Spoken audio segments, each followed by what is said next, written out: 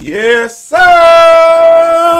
What's going on, everybody? It's your boy, Jay Easy, a.k.a. Fresh from the Barbershop, BK the People's Champ, coming to you live with another video, man. And check it out, man. Y'all already know what it is, man. Derrick Rose signs a one-year, $2.1 million contract with the Cavs. What does this mean? First off, let me talk about how I feel about the contract. Let's just go straight up with that. You're getting Derrick Rose for $2.1 million. Now, this ain't an MVP Derrick Rose. This is not the Derrick Rose that's capable of playing that. First off, Derrick Rose hasn't played an entire season ever. He's never played a whole season. He played 82 games. Now, he's played a whole season. I mean, he's played 80 games. He's played 78 games. He's played 81 games. But he's never played 82 games. Now, that could have been, they send him out because of the Bulls, playoff implications, sitting players or whatever. But other than that, he's never played a full season. So, he can't come in the door, big swinging, talking about, he's really expecting to make some big money. This is more like a prove yourself contract. If you can come in, I mean, he did well last year with the Knicks. All right, now that was okay. He did pretty well. 18 points a game, played 64 games. And I'm not mad at those type of numbers, especially for Derrick Rose. Year before that with the Bulls, he had 66 games and about 16 points a game. So we're not mad at those numbers. What I'm really what I really think the Cavs are more looking at is if KYRIE's on the way out, they're testing out other point guards. KYRIE's already made it plain that he doesn't want to play with LeBron. He wants to be anywhere that LeBron isn't. KYRIE, where you want to go? Hell, if LeBron ain't there. That's probably how he feels right now. And people around the league are like, shoot, I can't really blame him. Somebody in the comments was like, shoot, D-Wade really didn't like playing with LeBron, and Bosh didn't really like playing with him. They just played with him because they won. That's what somebody said in the comments. Don't crucify me for it. I'm just telling you what people were saying. And, I could be inclined to believe that because when you're a lead dog, if you're an alpha dog, it's hard to play with. It's hard to put your ego aside and play with somebody else and defer to somebody else, especially if you feel like you're better than that person. That's what I said in the last video. What do I think about the trade? How will it work out? I don't know how it works out. I will tell you how in my mind or how I feel like the Cavs feel like this probably could work out. Okay, I think that I don't know if Williams is still there, through whatever season. But let's see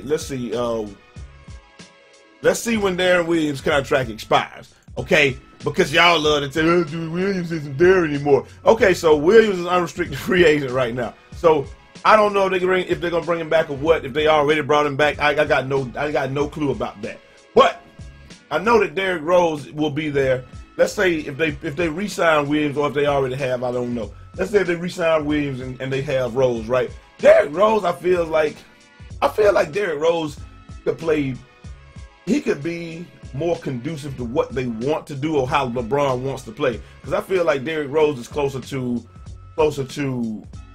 D-Wade than he is to Kyrie, meaning that he could probably play off the catch a little bit better than Kyrie, and that he could. I feel like LeBron could kick it to Rose, and Rose could catch the ball and do his thing more than Kyrie is willing to do it. Like, Kyrie could do it, but I feel like Kyrie wants to bring the ball up, and D. Rose could play very well off the catch. Like I said, I don't know if it's going to be better for him or what, but let's say they get this. Let's say they retain Williams and they have and they got Rose, right? You got two decent point guards. You got two serviceable point guards, right? You got one that can score off the catch, one that can run the offense kind of when he's not just being.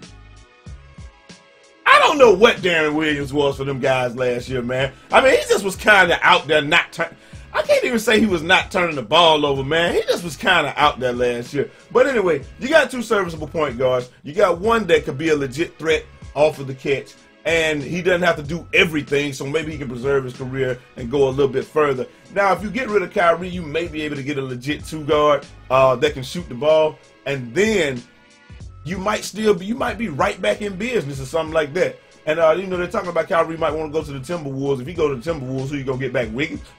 Woo! That could be dangerous. I don't know why the Timberwolves would want to fuck that chemistry up or what they have by bringing in somebody that wants to be ball dominant like Kyrie. It looks like they're trying, but it is what it is. And I wonder, doesn't it make you wonder why Derrick Rose didn't go to the Wolves?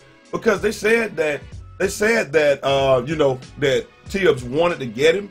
but I guess he just didn't. I don't know why he didn't go there, but hey, maybe he don't want to play no defense. Well, if you don't want to play defense, you're in the right place, baby. Anyway, Derrick Rose, $2.1 million. I think it's a good signing for the. I mean, you're getting the steal if you're the Cavs for the veteran minimum, right? You're getting the steal. You're getting a serviceable point guard. It's the insurance policy if KYRIE leaves. You can get a good two guard, a good whatever else if KYRIE goes. If you decide to trade him, and the biggest thing is, I don't know. Do you guys let me know? I might be crazy, and if I'm crazy, you know, just tell me in a nice way in the comments that won't get your ass blocked. I just feel like that D Rose, if he's even a little bit of what he was, it might be a little bit better dynamic. I mean, it might be like okay, LeBron, you take the ball, I'll play off the catch, and you know, I know Derrick Rose is kind of ball dominant, but I feel like I don't know why I feel this way. I just feel like Derrick Rose, and the way I just feel like he can play off the catch and be a little bit and they might be more effective. I don't know. I mean, it might just be about my basketball sense, or it might just be the fact that I know that when players aren't getting along, anything's gonna be better than what they got now, because if they're not getting along, they're not gonna play well. I'm gonna tell you that right now. So anything's better than what they have now, but I don't know. I just feel like Derrick Rose might can play better off the catch than KYRIE did, and he might be more willing to take that back seat and let LeBron run the show. And you know, I don't know, man. You guys let me know. I'm out of here. I'm not saying he's better than KYRIE. I'm just saying he may be a better fit right now. But I'm out of here. Till next time.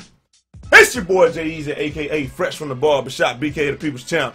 Got videos coming up later today. Definitely got Raising with Randoms coming up today. Definitely got places that KYRIE might go. And I'm out of here. Peace.